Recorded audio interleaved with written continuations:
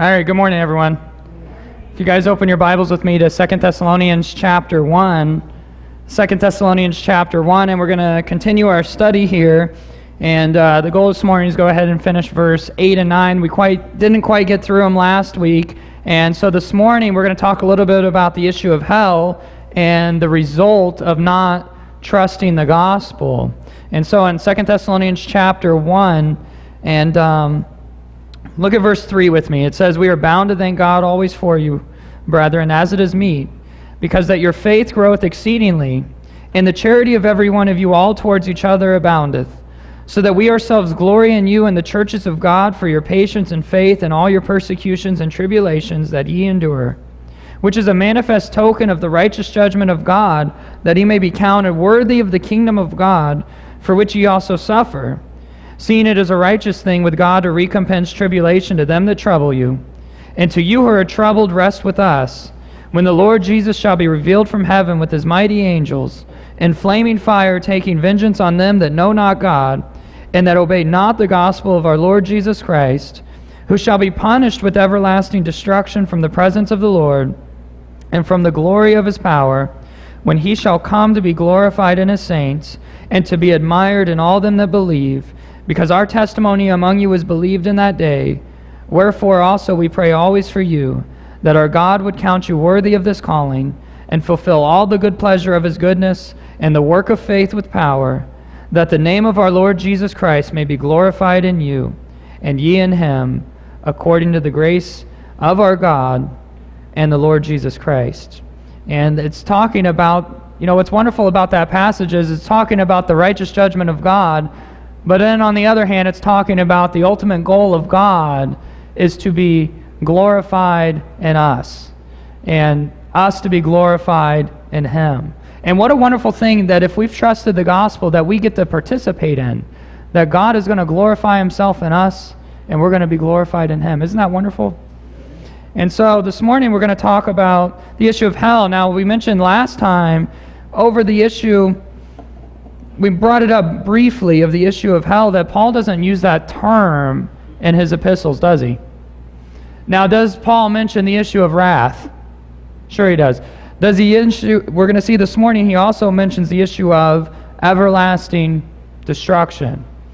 And so the issue of hell, Paul might not mention exactly by name, but the issue is still there. And so if you look at verse 7 of chapter 1, it says, "And to you who are troubled, rest with us, when the Lord Jesus shall be revealed from heaven with his mighty angels." And we said last time, what's the number of the angels that he's going to be revealed with? All of them. We don't know the number, but he's going to be revealed with all of them. And then verse 8, he says, "In flaming fire, taking vengeance on them that know not God, and that obey not the gospel of our Lord Jesus Christ." And we went through some verses of looking at the issue of the fire, and that the words that comes out of his mouth and that proceeds out of his mouth, that the word of God is like a fire. And it's not going to be a physical fire that's coming out of his mouth, but rather it's going to be what? The words of God.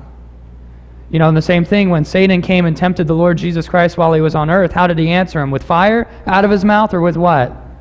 With the word of God. Now, could he have answered him with physical fire in that point? Sure, he's God. But what did he choose to answer him with? The word of God. How do we defend ourselves, by the way, today? How should we answer? By the word of God. And so he says, "In flaming fire, taking vengeance on them that know not God." What's a wonderful thing that God has done is that men will not be able to say, God did not warn them.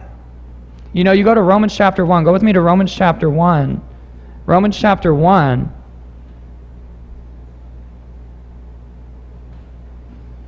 And you look at verse 18, and it says in Romans chapter 1 and verse 18, it says, "For the wrath of God is revealed from heaven against all ungodliness and unrighteousness of men, who hold the truth in unrighteousness, because that which may be known of God is manifest in them, for God has showed it unto them. For the invisible things of him from the creation of the world are" what? "Clearly seen, being understood by the things that are made, even his eternal power and Godhead, so that they are without" what? Who's without excuse? Some of mankind or all of mankind? All. And he says, because that when they knew God, they glorified him not as God, neither were thankful, but became vain in their imaginations, and their foolish heart was darkened.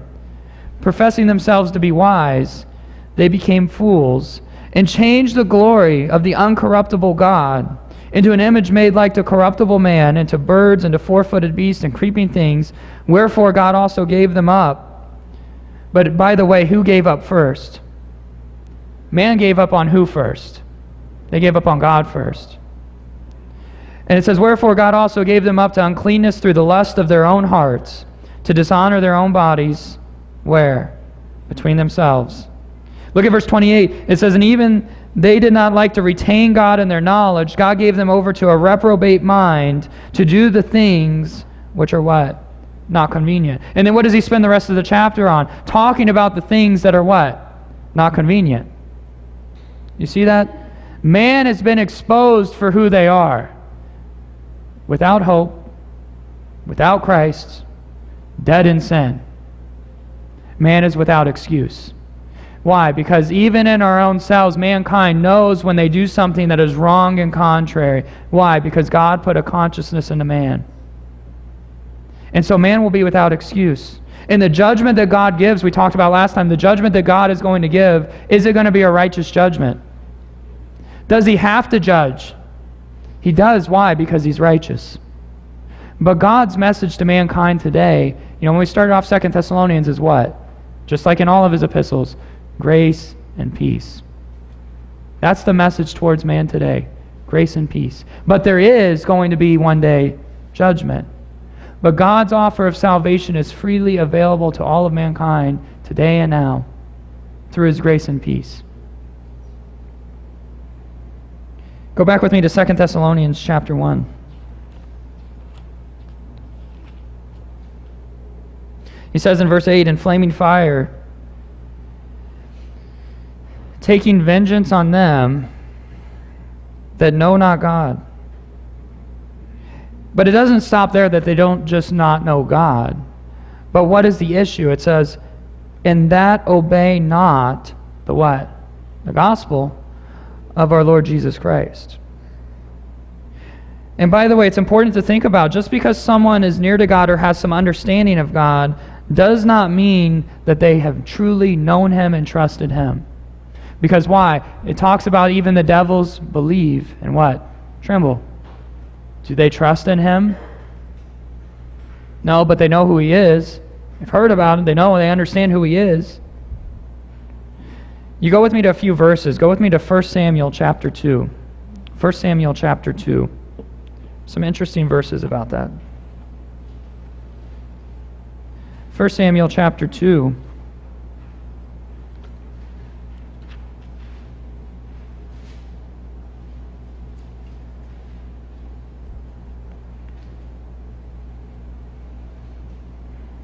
And you look at verse 11 and 12.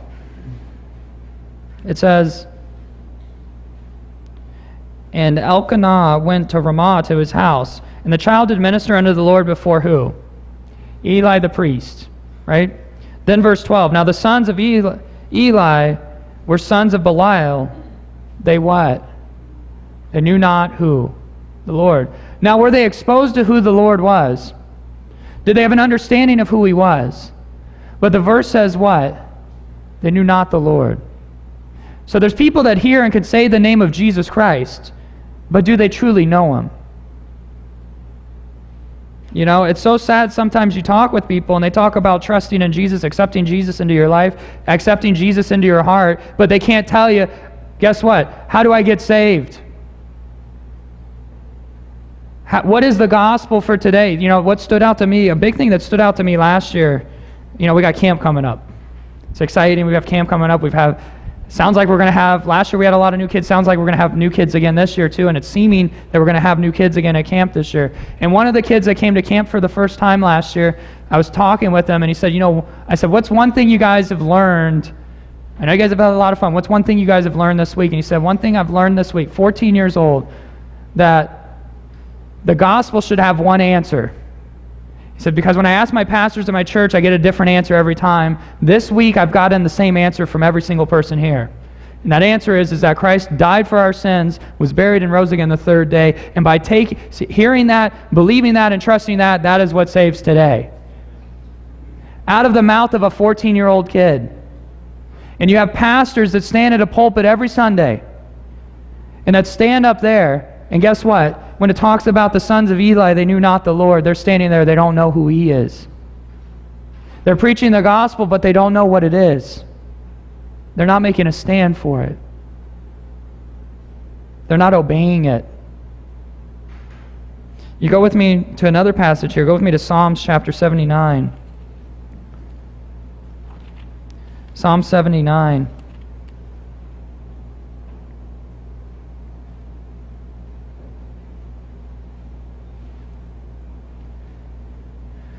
You look at verse 5 and 6, it says, "How long, Lord, wilt thou be angry forever? Shall thy jealousy burn like fire?" Verse 6, "Pour out thy wrath upon the heathen." Why? It says, "that have not" what? "Known thee. And upon the kingdoms that have not called" where? "Upon thy name." Ultimately, is He going to do that one day, by the way?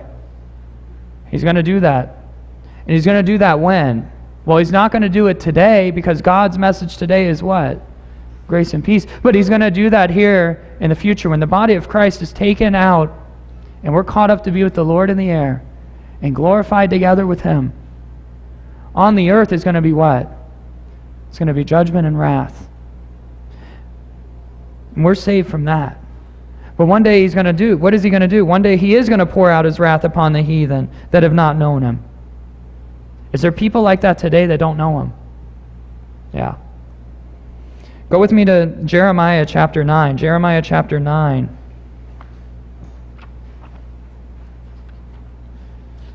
Jeremiah chapter 9.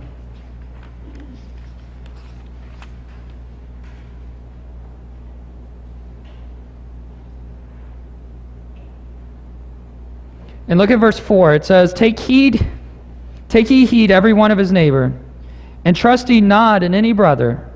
For every brother will utterly supplant, and every neighbor will walk with slanders. Verse 5, And they will deceive every one his neighbor, and will not speak the truth. They have taught their tongue to speak lies, and weary themselves to do what? Commit iniquity. Thine habitation is in the midst of deceit. Through deceit they refuse to what? Know me, saith the Lord. So was it a choice then to live in deceit? Well, it's saying that. They says that they chose to walk with those people that walk that way. They chose to believe the way that those people believe, and then ultimately they refuse to know who He is. You ever have someone you share the gospel with and they refuse to believe it? We all have, right? And when you share the gospel with them, it's the most exciting thing you can possibly share with them, because you know it's the truth, and it's the truth from God, and you give them the truth, and what do they say? I'm not going to believe that. Why? Because they're going to choose instead to trust in deceit. That's the reality and the condition of the world, by the way. They refuse to know Him. It's right there in front of them. You know, in Titus, I love the verse in Titus where it says, For the grace of God that bringeth salvation hath appeared to all men. It's there, it's accessible, it's available, it's right in front of the world. And what do they choose to do? Nope, I'm not going to believe that. I'm going to choose deceit. That's the condition of mankind, by the way. You go to John chapter 3. John chapter 3.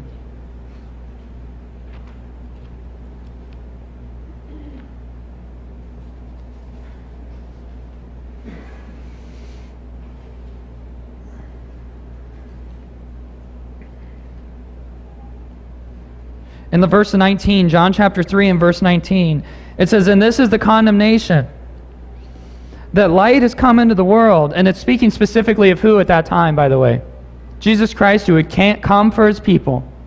And by the way, at this point, has Jesus Christ died? No. Are they to believe that Jesus Christ's death, burial, and resurrection is what's going to save them? No, because it hasn't happened. What were they to believe, though? That the light that came into the world is their Messiah. But look what it says. It says, And this is the condemnation, that light has come into the world, and men love darkness rather than light. Why? Because their deeds were evil. For everyone that doeth evil hateth the light, neither cometh to the light. Well, why? Lest his deeds should be what? Reproved. In the majority of time, people, when they hear the gospel and they say, you talk to someone that says, I don't believe there's a God, right? And that's becoming more and more common, right? By the way, they do believe there's a God, okay? They do believe it. They just say they don't. And why though? Because if they believe and acknowledge the existence of a God, which God does exist, then what does it say there? Lest his deeds should be what? Reproved. That means then they're going to have to be accountable for the things that they do in their life, and they don't want that. But praise God, through his Son, the Lord Jesus Christ, we don't have to be accountable. He took all the sin, all the terrible things we've done in our life, and he paid for it on the cross. He did it for us. And you know what he wants? The obedience of us to say, you know what? I'm going to trust that. I'm going to trust that he did it all. I'm going to trust that he paid for all my sin. I'm going to trust that he was buried, and I'm going to trust that he physically rose from the dead to bring me life, because I couldn't do it on my own. But you know we have to admit to do that? That we can't do it on our own. That we have sinned. That we do need to be held accountable. That's what the world doesn't want to do. By the way, mankind hasn't changed. This was written almost 2,000 years ago. Jeremiah was written even longer ago. They choose deceit. Adam and Eve had it all in the garden, didn't they? They walked with God, and they chose what? We could be as gods. You see that? Praise God. You know what a wonderful thing is that we have obeyed the gospel, and we do know him. That's a wonderful thing. Go with me to Romans chapter 6. Romans chapter 6.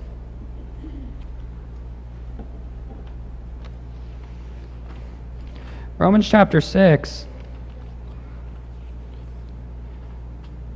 Which is, by the way, where we're going to be spending a lot of time this year at camp, talking about the issue of our identification. Being dead to sin and alive unto God. But look at Romans chapter 6 and verse 15. It says, what then? Shall we sin because we are not under the law but under grace? What does he say? God forbid. Know ye not that to whom ye yield yourselves servants to what? Obey. His servants ye are to whom ye obey, whether of sin unto death or of obedience unto what? Righteousness. You know what he's doing there? He's asking us the question, would you rather... in our lives, would we rather live in a system under death that leads to death, or would you want to live under something that brings life? And he says, and he moves on, he says, verse 17, but God be thanked that ye were the servants of sin. So that's who we were what? That's who we were before. But do we have to choose who we're going to obey? Is it a choice of ours? It's talking about the choices we have to make. There's a few verses on that. Go with me to Matthew chapter 6. Matthew chapter 6.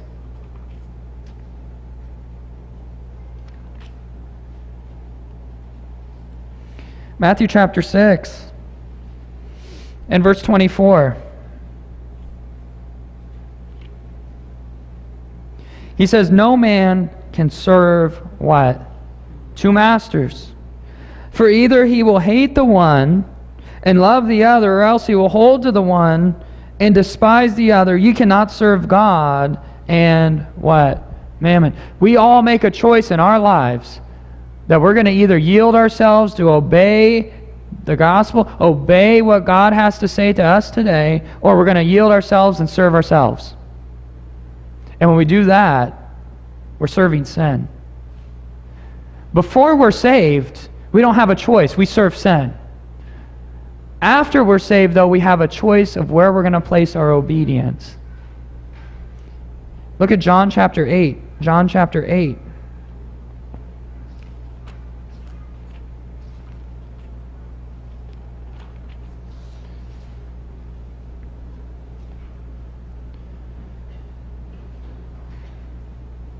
He says in John chapter 8, look at verse 32, it says, "And ye shall know the truth, and the truth shall make you" what? You know, that's a universal truth, isn't it? Do we know the truth? Has it made us free? It has. And he says, they answered him, "We be Abraham's seed, and we're never in bondage to any man. How sayest thou, ye shall be made free?" It's a little funny they say that because the government that's in charge of that time isn't themselves, but rather who? The Romans. Now, they had their own government that they could do the things that they wanted to do in the structure, but ultimately, who was in charge? The Romans. But then Jesus answers. He says in verse 34, Jesus answered them, "Verily, verily, I say unto you, whosoever committeth sin is" what? The servant of sin. So it's pretty simple. If we sin, then we're what? The servant of sin. If we obey the gospel, then we're the servants of what? Righteousness. And we're the servants of God. Why? Because we've chosen to obey. You see that? Go back with me to Romans chapter 6. Romans chapter 6. And verse 16 says, "Knowing not that to whom ye yield yourselves servants to obey, his servants ye are to whom ye obey." He's saying you have freedom, whether of sin unto death or of obedience unto righteousness. But God be thanked that ye were the servants of what? Our identity before was we were what? A servant of sin. But ye have obeyed from the heart that form of doctrine which was what? Delivered you. To obey from the heart means we did what? We had to believe, ultimately, the gospel. By the way, when did we believe the gospel? When we were the servants of sin. The moment we believe the gospel, we're then no longer the servant of sin, but rather the servants of who? Christ. We are not, by the way, it's important to think about. It's important to think about. When are we set free from sin? After we believe what? The gospel. When was our sin paid for? At the cross. When do we receive forgiveness, though? After we what? After we believe. Go with me to Acts chapter 13. Acts chapter 13. Acts chapter 13.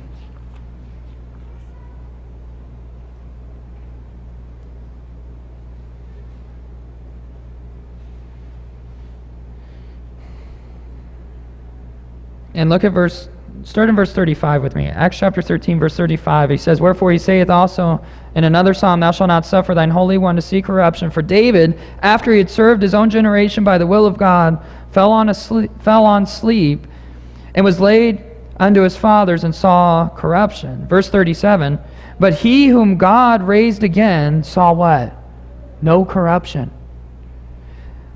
Be it known unto you therefore, men and brethren, that through this man is preached unto you" the what?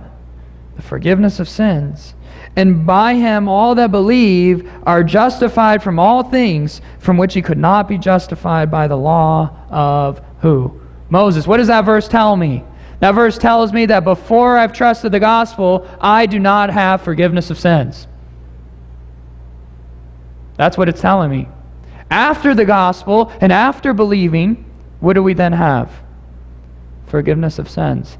Then the question arises, well, how many sins? Are they all my sins? Have they all been forgiven truly? And what about the sins I'm going to commit in the future? If I commit a sin in the future, do I need to then go and trust the gospel again and again and again? Well, when we believe and trust the gospel, we receive complete and total forgiveness of all our sins. That load is taken off of us. Look what he says in Ephesians chapter 2. Go with me to Ephesians chapter 2. Or Ephesians chapter 1. Ephesians chapter 1.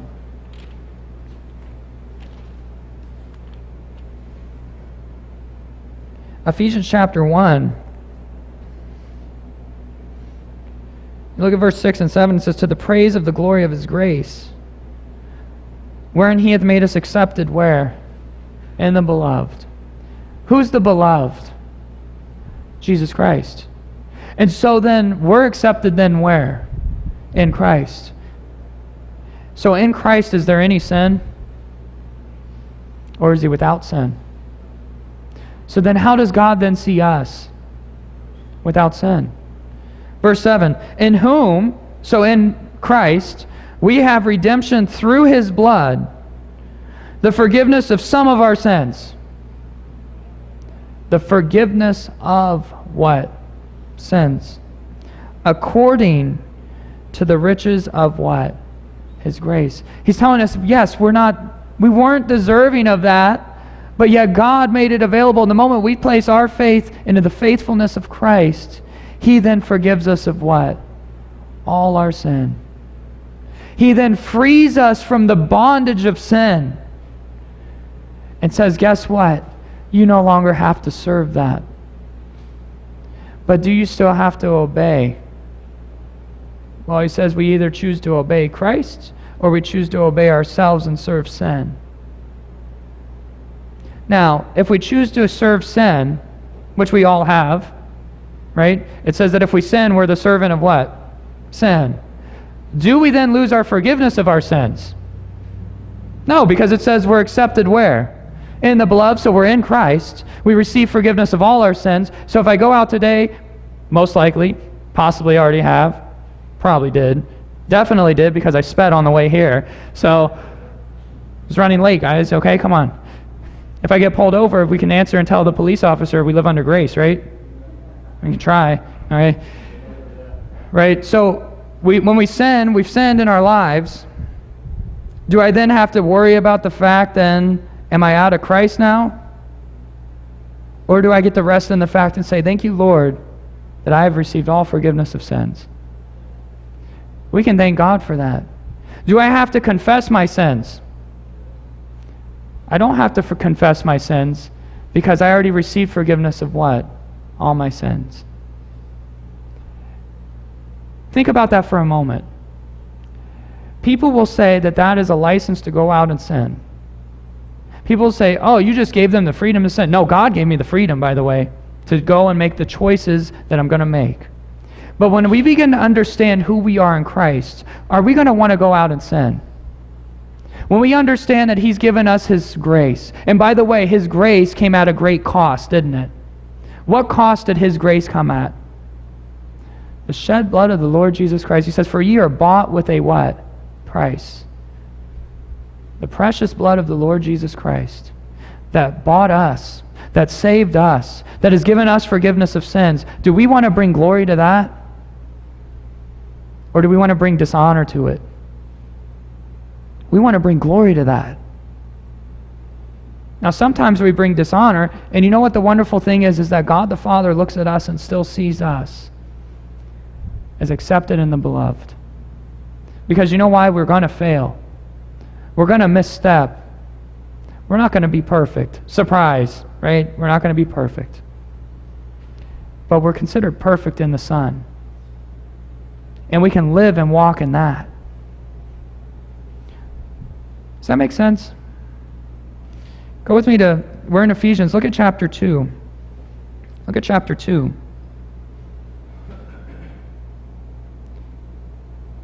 He says in verse 4, but God who is rich in mercy, for his great love wherewith he what?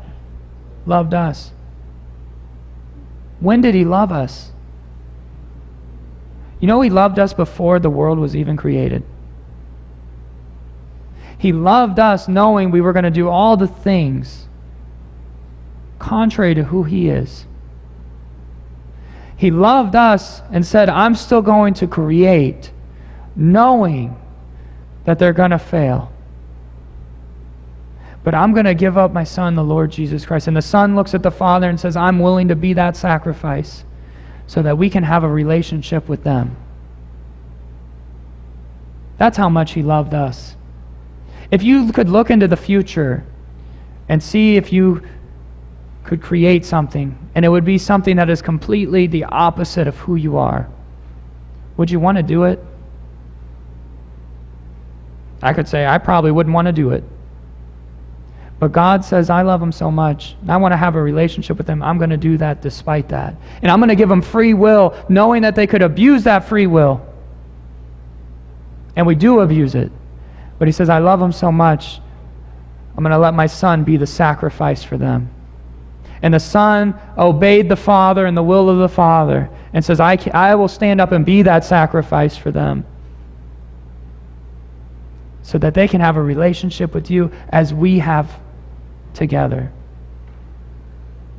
We're invited into that. That's why, by the way, God is righteous in His judgment. Because He's made it available in every means, in every way possible. It's not fair that God's going to judge. It is fair that God's going to judge. Because He did all the work despite us rebelling against Him. He says, but God, who is rich in mercy for His great love wherewith He loved us, even when we were dead in what? Sins. He what? Loved us. The world that hates Him today, the people in the world walking around saying that they hate God, He says they're what? That He loves them. And He says, even when we were dead in sins, hath quickened us together with Christ. By grace are ye what?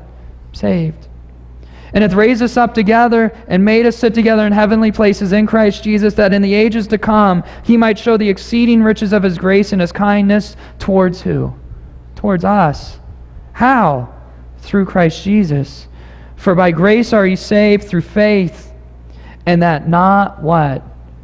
He's going to remind us there's not a thing we can do. It is the gift of God, not of works, lest any man should what? Boast. Is confession of our sins, by the way, a work? So, that verse tells me that I don't have to do any works to be saved. And then what does God do? He says, for we are His workmanship, created in Christ Jesus unto good works, which God hath before ordained that we should what? Walk in them. So He takes us, He places us in Christ. He takes us away from the power of darkness, translates us into the kingdom of His dear Son, and gives us the ability now, and the purpose of us being created in Christ Jesus is now to serve Him in good works. You see that? And He equips us to be able to do that. How did we receive all of that? By obeying the gospel. By trusting the gospel. By believing the gospel. Where did we obey it from? He talks about we obeyed it from where? The heart. Go back with me to Romans chapter 6.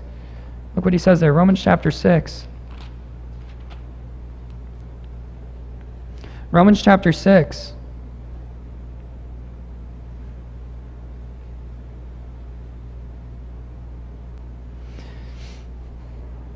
And verse 17 says, but God be thanked that ye were the servants of sins, but ye have obeyed from the heart that form of doctrine which was what? Delivered you. Being then made free from sin, ye became the servants of righteousness. I speak after the manner of men because of the infirmity of your flesh. For as ye have yielded your members servants to uncleanness and to iniquity unto iniquity, even so now yield your members servants to what? Righteousness unto what? Holiness. For when ye were, I love all the past tense that it's using there. He's saying, look at yourself differently. We need to see ourselves differently. For when ye were the servants of sin, ye were free from what? Righteousness. You had freedom from it. Well, that doesn't seem good. Then he says, verse 21, what fruit had ye in those things whereof ye are now what? Ashamed. The things that you did before, you're now ashamed. Is there any fruit there? No. For the end of those things is what? Death. But now being made free from sin and become servants of God, ye have your fruit unto holiness, and the end, what does he say we have? Everlasting what? Life.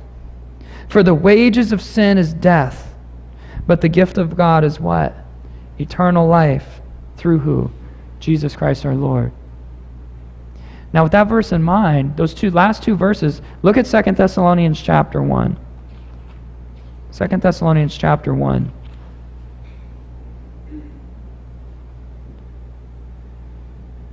He says, in verse 8, "In flaming fire taking vengeance on them that know not God, and obey not the gospel of our Lord Jesus Christ, who shall be punished with everlasting" what?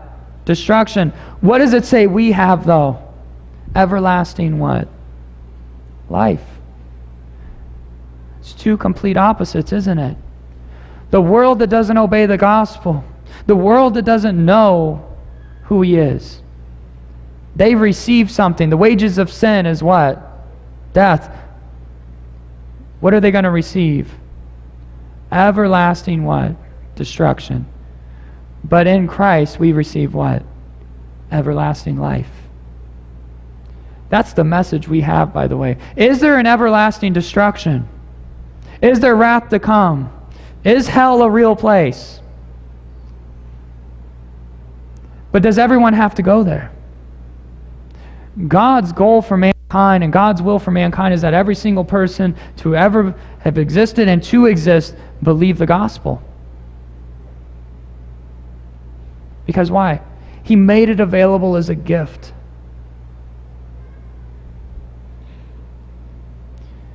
Would you say that sound doctrine sets us free? Sound doctrine, does it free us from the bondage of sin? The sound doctrine, is it something that we need to protect?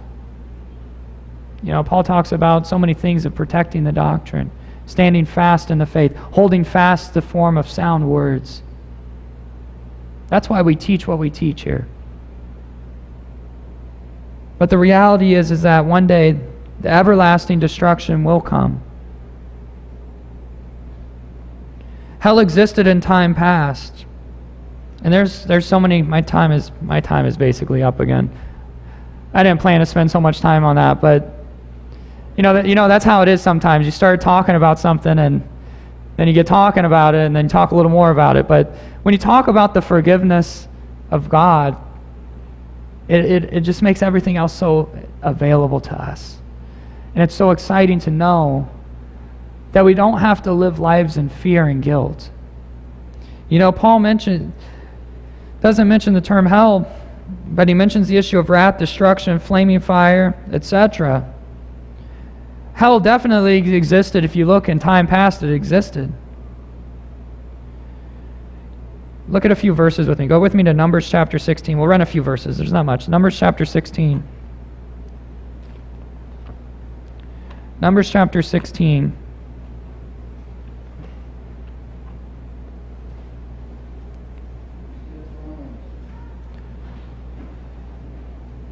Numbers chapter 16.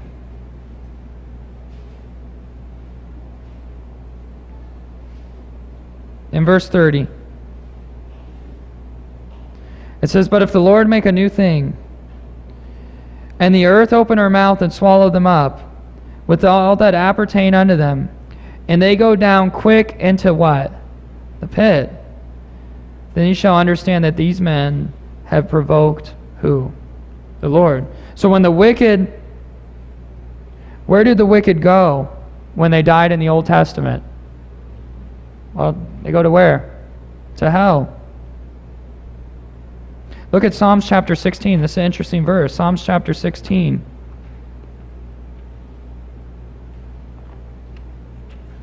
Psalms chapter 16.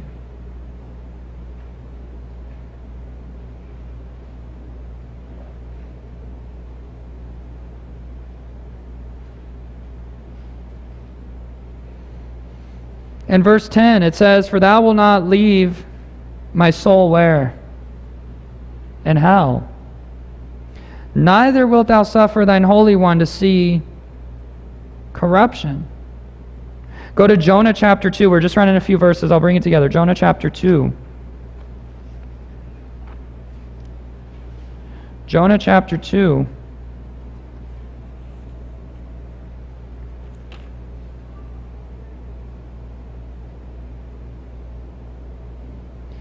In verse 1 it says, "Then Jonah prayed unto the Lord his God out of the fish's belly, and said, I cried by reason of my affliction unto the Lord. And he heard me out of the belly of where?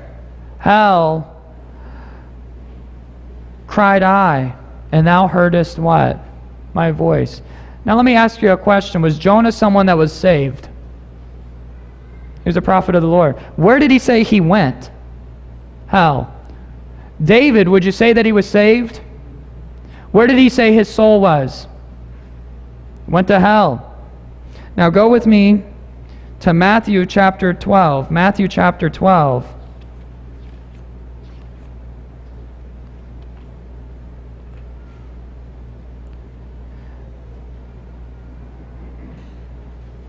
Matthew chapter 12 and verse 40, it says, for as Jonas, which is who?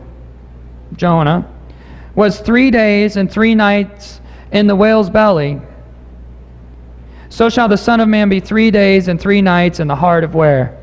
The earth. And where did Jonah say he went? To hell. And where is the Son of Man, which is who, by the way? Jesus Christ. Where does it say he's going to go? To hell. Now, there's 2 compartments there, right? You look at Luke chapter 16. Luke chapter 16. By the way, some people will say here in Luke chapter 16 is not a physical thing that took place, but I don't think the Lord Jesus Christ is just telling a story here in Luke chapter 16. In Luke chapter 16, you look at verse 19. It says, in Luke 16 and verse 19,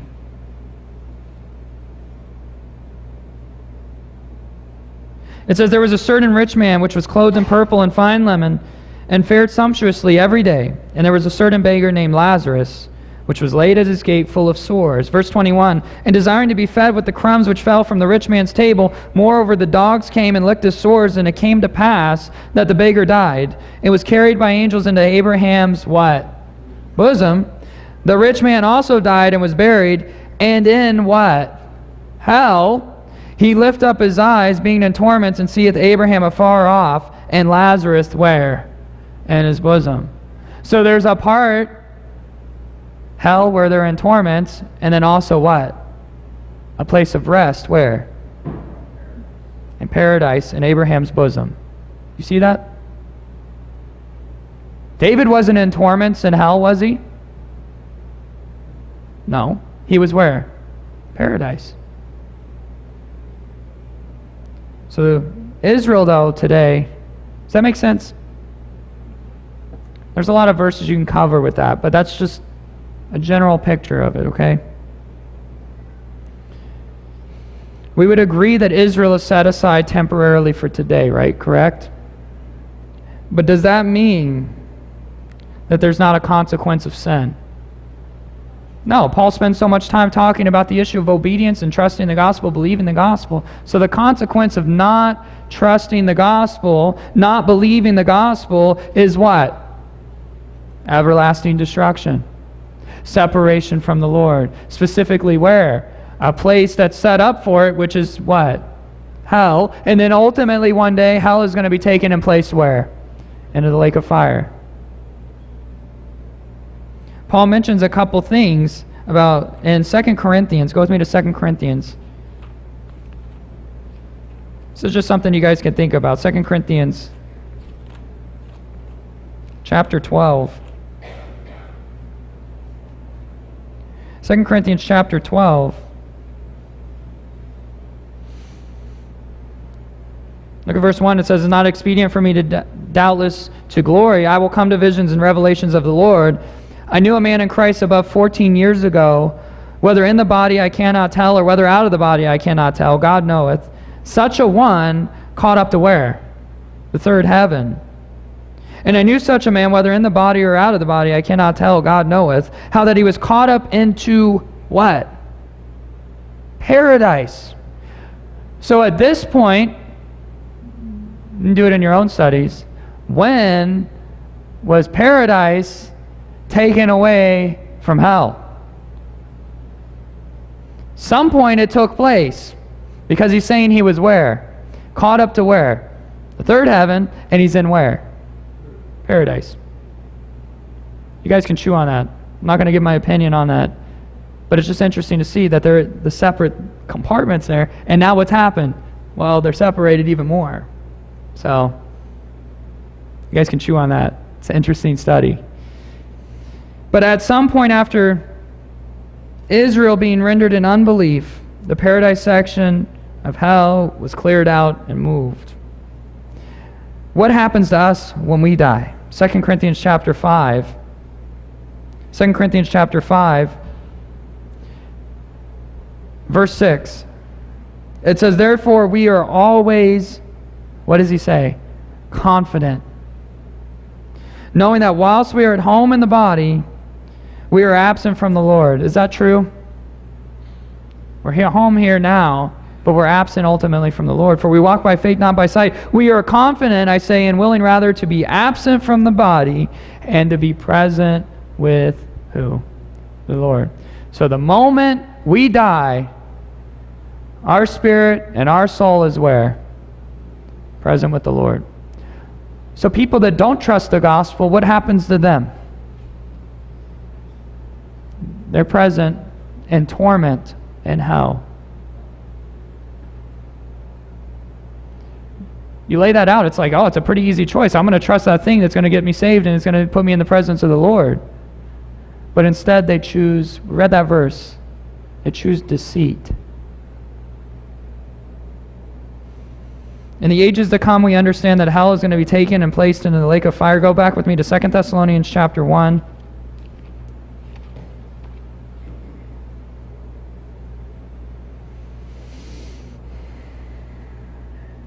He says there in verse 8, in flaming fire taking vengeance on them that know not God, and that obey not the gospel of our Lord Jesus Christ, who shall be punished with everlasting destruction from the presence of the Lord.